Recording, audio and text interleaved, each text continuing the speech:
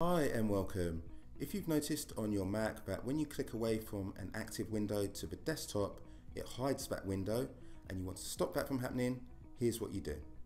What we do is go to the Apple logo, then System Settings.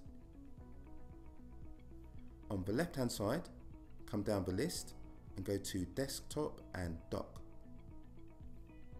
Over on the right hand side, come down the list and you will see click wallpaper to reveal desktop.